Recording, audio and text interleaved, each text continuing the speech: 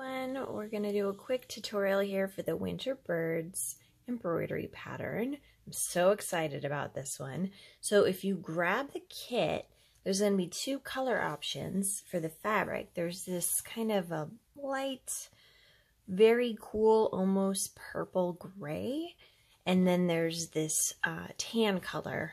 You can see my original was a little bit more of a richer tan color. You know, sometimes when I get these printed, it can be challenging to do an exact color match, but it's pretty close. And then if you know you want something a little bit more cooler, a little bit perhaps more wintry feeling, you can go with this option. So all the guidelines are printed on here. One thing that's a little tricky is that two of our colors are very close in color, the two lightest greens. So careful when you're using that floss so you don't mix them up. And you can see here the color is close too because the color's close. So they are so close that if you mix them up, it's probably not the end of the world. So don't worry too much. All right. So your kit's going to come with floss, all the floss you need, some needles, and a hoop, just a regular hoop. I'm using one of these like upgrade beechwood hoops that are great for stitching in.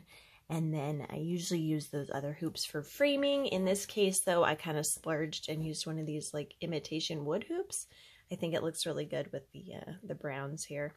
Okay, let's stitch. I said it was going to be brief and here I am going off. Okay, we're going to start up here. So pretty much all we're going to be doing with this pattern is chain stitch. Actually, I should not start way down there. We'll start up here. You can start anywhere you want. I just don't want to demonstrate that much. So I'm using 3 strands of floss, so be sure to separate your floss before you get started.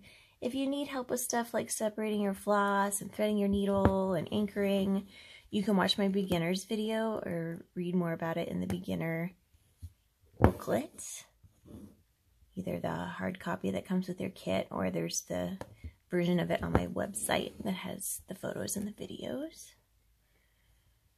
So I am just doing some chain stitch. If you can keep your stitches like equal length, it'll look neater. I do the stabbing method for my chain stitch, which might look clumsy to the sewers out there, but it works for me. Another option would be to do reverse chain stitch. I can put a link for a little demonstration on that. I used to prefer reverse chain stitch, but now I've changed my mind, and that's okay.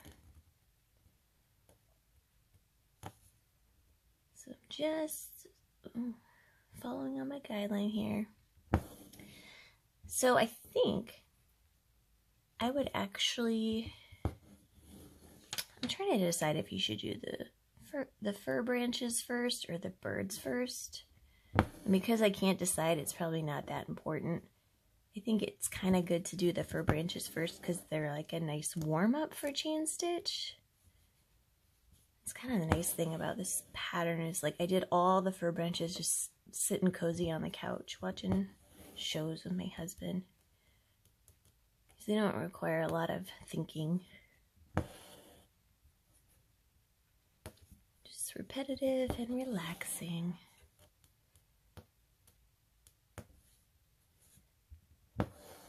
The birds, a little bit trickier. Once I get to that demonstration, I can show you more about the diagram and how we're going to work those. So at the end of your line here of chain stitch, if you want to just make a short stitch here to tack the end, that's fine. Or you can get kind of fancy and make like a long one because it's like the end of the branch. So maybe it'd be a little longer like that, or even have it in a different direction. Okay, so next I'm actually gonna work my way back down doing these side branches. So I'll start with this one. And how I do these is I'm gonna come up here. You see I'm coming up inside a chain to do this. And I'm basically like making another branch off of this loop. So I was actually a little worried about these guidelines because I wasn't sure if things would match up well, but so far so good. So like this, like I guess I could have done 2 small chain stitches, but I'm doing one kind of bigger one and then like a longer, what do we want to call that? Just, it's the tacking stitch. I don't know. It's the anchor. Okay, so here I think it'll come out of this hole to cover the next guidelines for this little branch off to the side.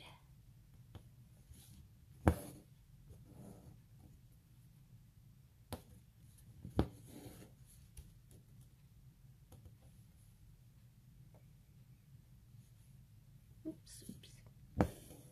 Like that. Alright. And then, let's see, I guess I'll go in here. Might be a little high, but you'll just have to use your best judgment. I mean, it's gonna look fine. No one's gonna be coming up with a magnifying glass and being like, oh, your chain stitch branch did not perfectly come out of your chain stitch. You're fired.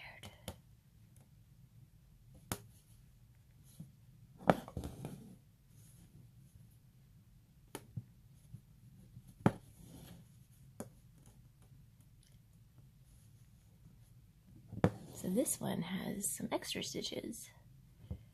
This one has some straight stitches. These are pretty easy. They're just straight stitches. And what I do is I come out and then just go down into one of these chains, covering the guideline. 1 and 2. That's it. So you're gonna do a lot of that.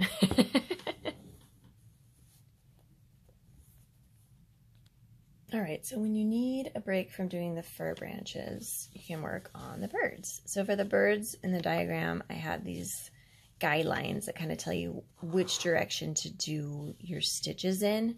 And hopefully watching me do it and looking at a diagram, it'll kind of help you understand this diagram better. So I'm going to start with the beak. And the beak is just going to be straight stitch. Sorry, satin stitch.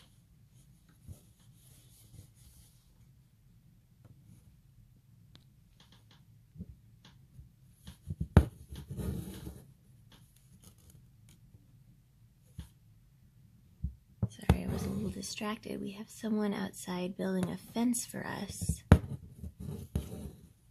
His truck is parked like right outside my window. And he's kind of noisy. There he is. I've been putting off this video, but it's like he's gonna be here for a while, so it's like, well, we just gotta do it. Okay. So there's some satin stitch. That was kind of weird. My last stitch went the wrong direction, right? I did that so I could tuck that stitch under there. All right, so then what I did for this one, and the reason I chose this bird was because I think this is the most complicated bird. So what I did for my sample bird is I actually added a couple straight stitches here. Let's see. Let's do, let's do that. And that was just to kind of define this beak a tiny bit more. I'm sorry, guys. Eddie's got something going on. Sometimes he swears. Hopefully we won't have to hear that.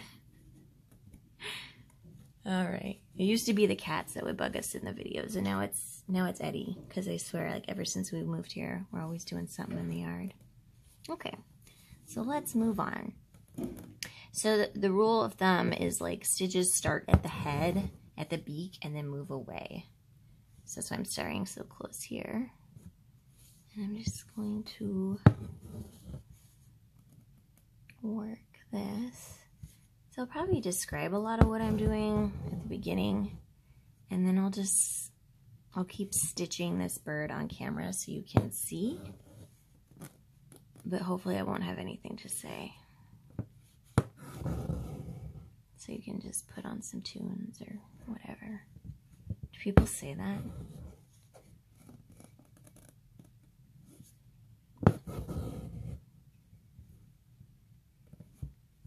I have my back door open and there is this huge tree out there, and it is, I call it the bird hotel. Like you go outside and it almost sounds like someone's playing a nature tape because the birds are just so ridiculously loud and beautiful. So usually that's what I get to hear.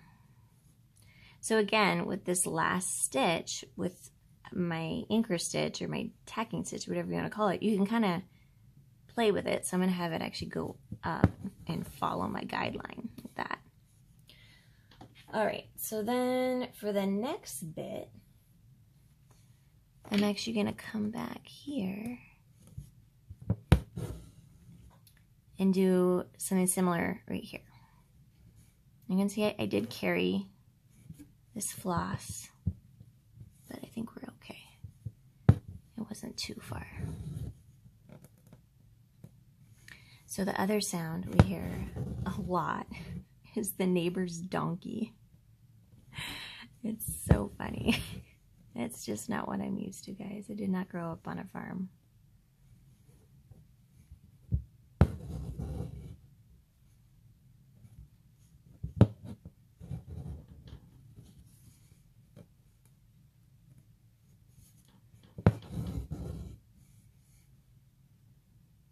So you can see, you know, I was talking about which direction to go with your chain stitch. And this makes the most sense if you keep that rule from the beak away. I know we didn't start at the beak.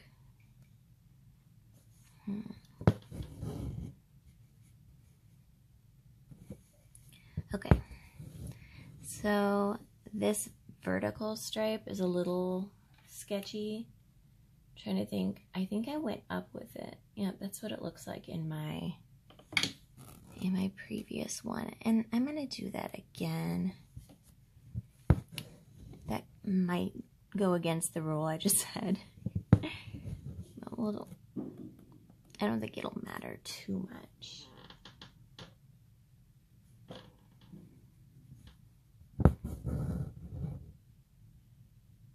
Oh my gosh, I hear the donkey.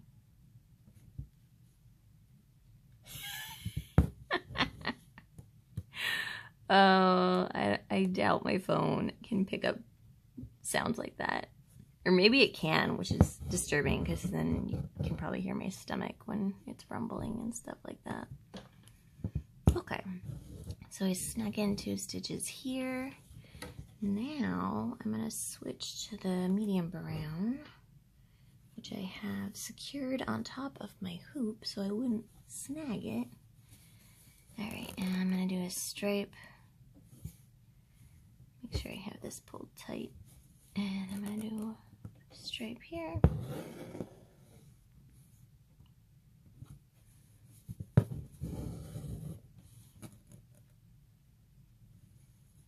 So what I would do in general for these cardinal-like birds, I would do the beaks first and then start working if there's any details, work the details and then fill in the rest on the head and then work your way down. For the really simple little birds with just the tiny beaks, I did those beaks last because I have them overlapping the heads. So you do the eyes and the beaks at the end.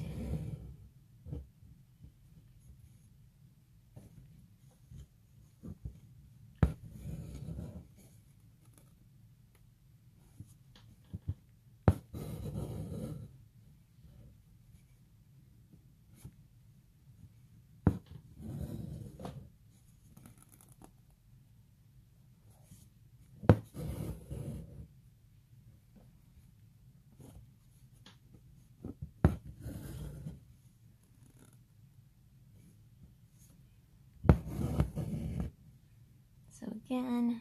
You can kind of follow along the guideline with that last little stitch. And I have a stripe here.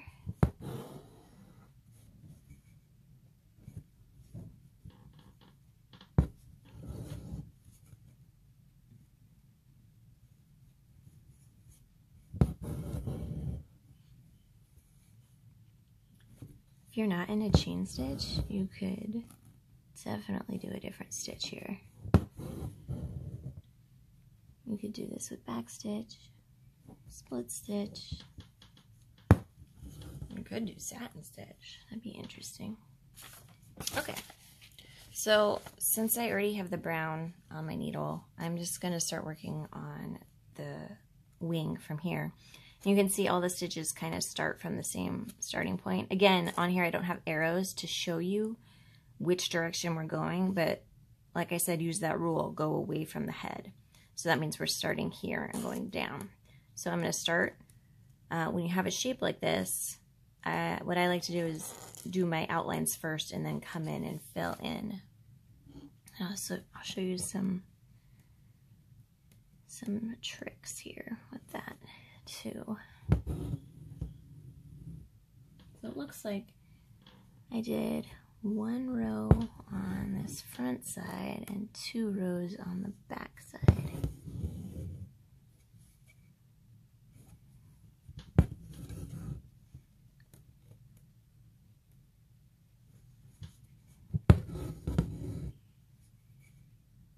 So another thought I had for this design that might be kind of cool is to put snow on the branches. Wouldn't that be cute?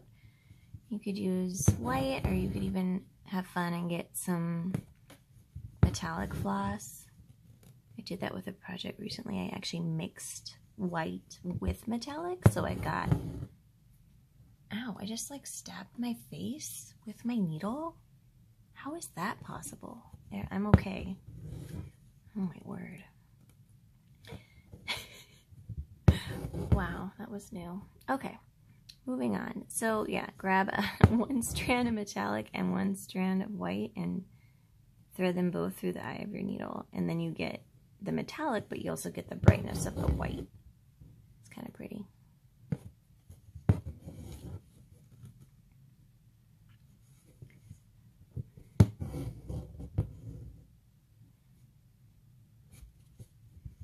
Let's see, I think I can fit 2 more stitches here, so I'm just gonna, I eyeballed that so that I could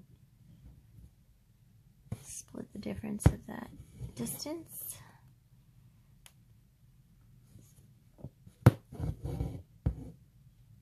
Cool. I'm gonna go back up and do the other side, starting from the same hole up here, if I can.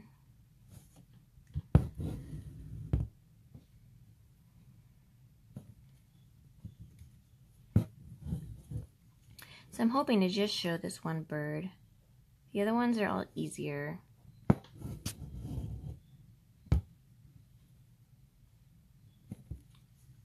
If you get stuck, let me know, because if I hear from multiple people that there's another bird that's trickier than I thought, I can always follow up with another video.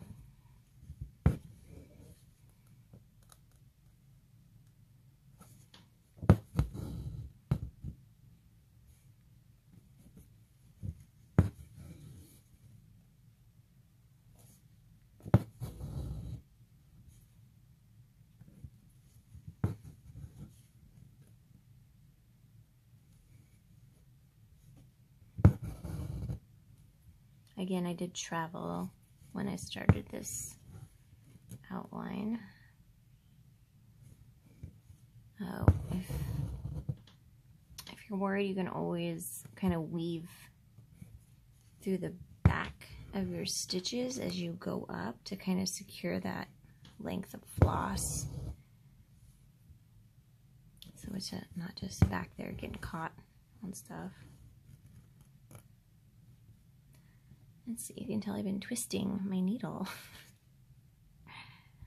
If I was not hooked up to this, I would do the dangle method. The dangle method is where you just let go of your floss and let it dangle and let gravity twist it for you. That's the official term, the dangle method.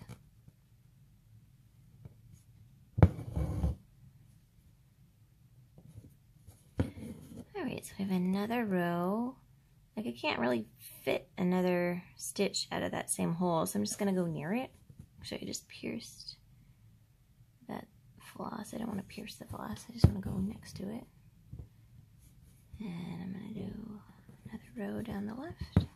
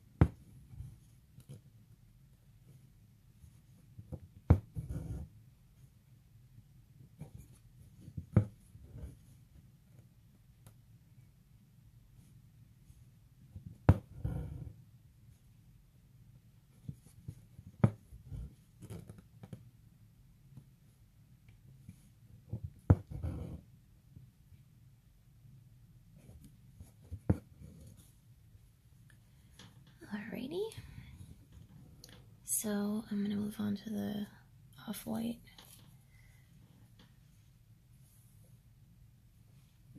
Back at the top.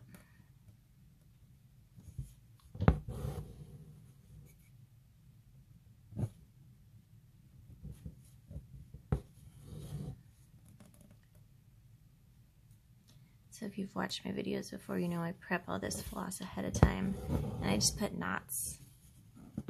I just put knots at the ends so that I don't have to worry about flipping my hoop over while trying to demonstrate. And it works. It's fine. I mean, there's probably more elegant ways to anchor your floss, but nothing bad has happened yet. I'm putting these knots in my hoop, so if that's what you chose to do, don't worry.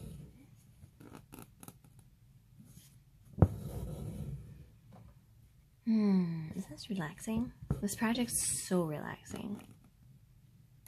Oh, and so I'm super excited. I'm going to be doing, I haven't started the others yet, but the plan is to do something similar for every season. So I'll have a winter bird, and a spring bird, and a summer bird.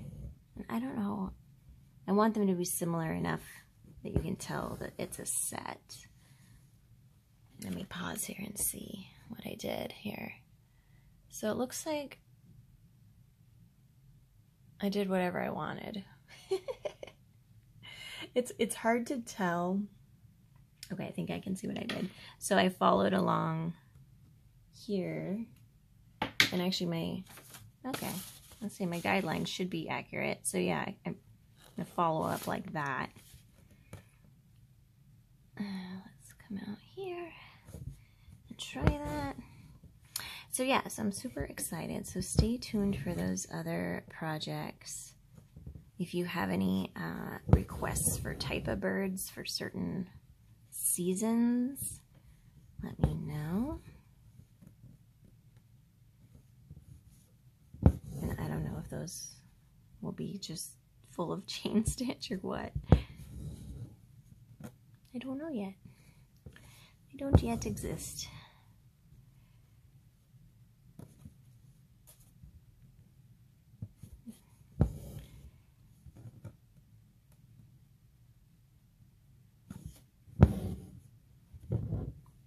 So I'm going to cover up that little eye spot with these. And at the end, you do a French knot over the top, Or if you're not into French knots, you can just do like a teeny tiny stitch, like a straight stitch, and then do another straight stitch on top. You can do it like a teeny tiny cross stitch to fill it in.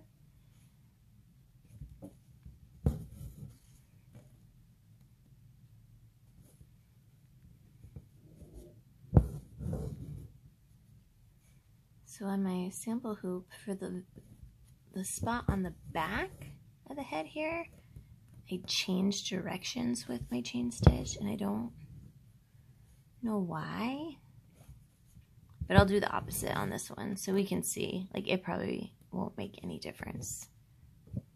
So if you like are working on a bird and you realize, oh my gosh, my chain stitch is going the wrong way, I have to pull out all the stitches. Don't do it. It's fine. It's fine. This is all just suggestions. So here in this tiny little blank spot, I'm just going to put a single detached chain stitch to fill it in. Teeny tiny. Boop, boop. Tuck it in. There you go, buddy. Okay, so I did from top down. So I'm going to do bottom up here. So I will come. Actually, yeah, okay, I'm going to do one row from this tucked in spot.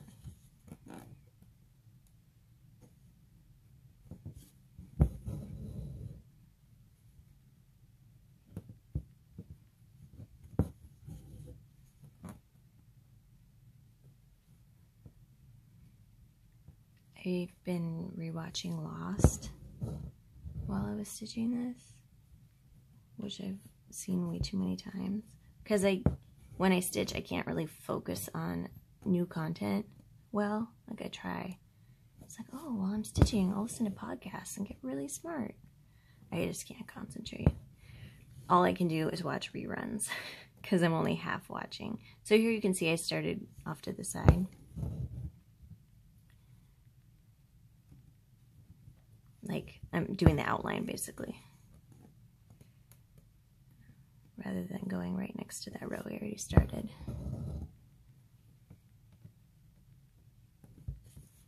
And then I just have a little hole there that I'm going to fill with kind of a goofy chain stitch. It's going to be like a diagonal weird guy here.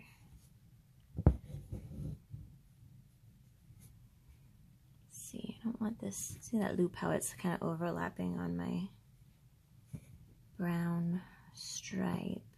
So I want to pull it a little tighter. There, I think that worked. Cool. That's it. So if we look at the difference, here I went down and here I went up, and like, I mean, can anyone tell? This probably looks better, to be honest, because now all the way along here, you can see the tiny little tacking stitches, which looks very neat. So I guess that would be my preferred way. But if I hadn't like shown you that, would you have noticed?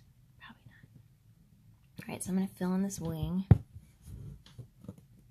Okay, yeah, so I'm rewatching Lost. I probably won't make it to the end because if you've seen it, you know the end. Well, the earlier seasons are better. It's one of those ones I wish I could watch new.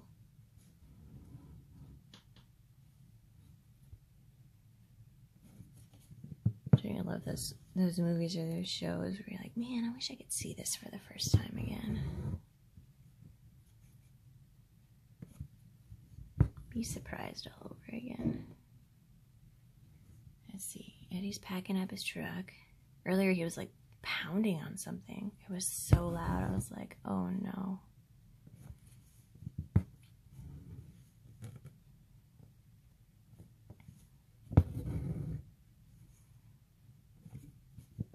Sometimes we call him Cousin Eddie, like from Christmas Vacation.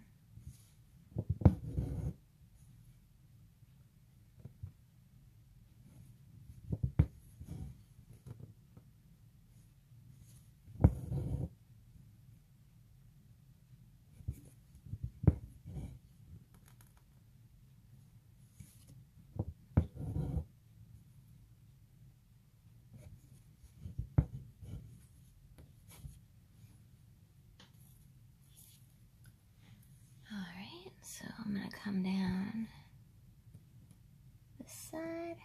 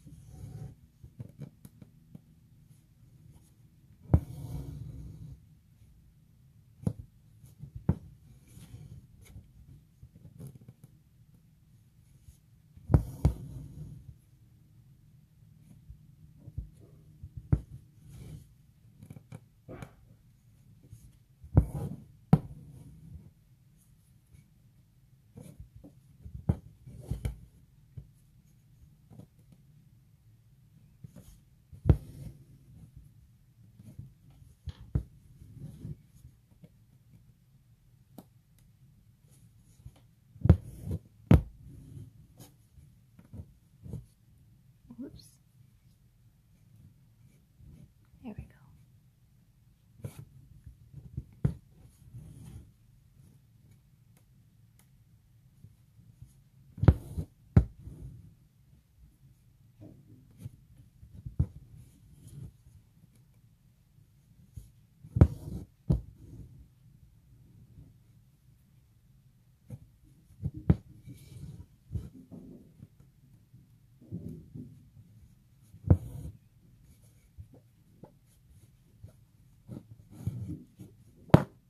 Uh-oh.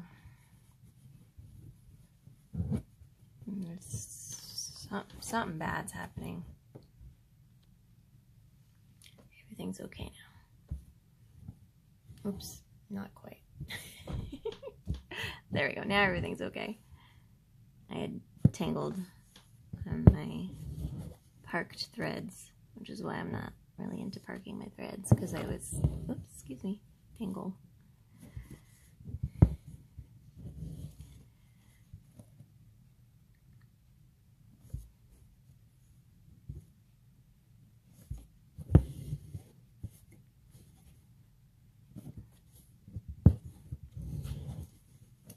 So I seem to be doing a pretty good job with coverage here. From my angle, I thought maybe I had a little hole over here. I'm not sure hole's the right word. Just like a little strip where I didn't get my stitches as close as maybe I should have. I just want to show you my trick for filling those.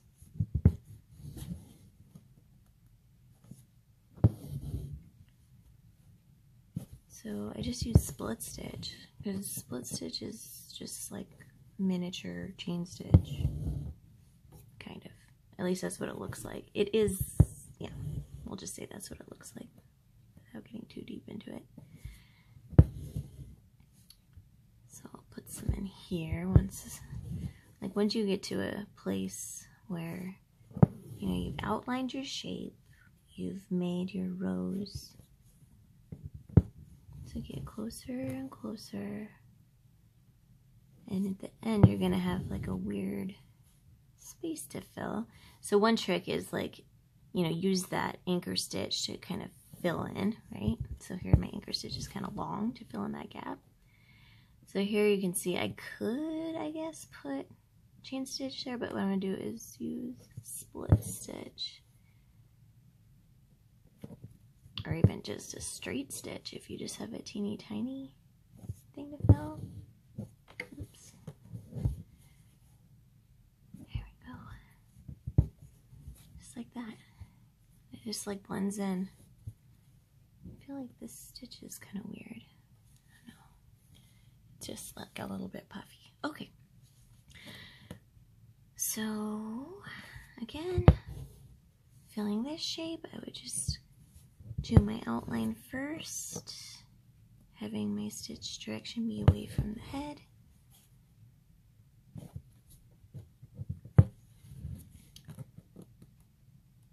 I would do this outline, and then I would come back up and do the outline where the wing is meeting the chest, and then I would go back and fill it.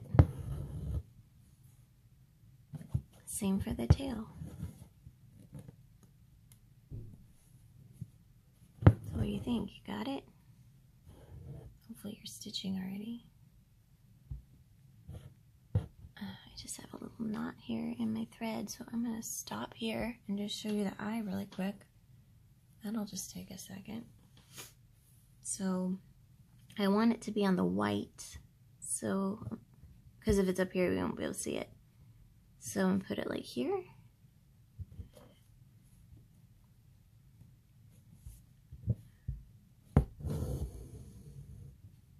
Do a French knot.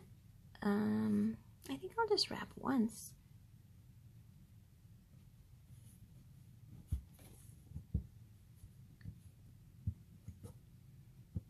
Come on, there we go. Bloop. So that's it. Please send me an email if you have any questions. Enjoy yourselves. Again, if there's another bird that you guys need to see, let me know. If I have a bunch of requests, I will do that. Okay? I'm still going.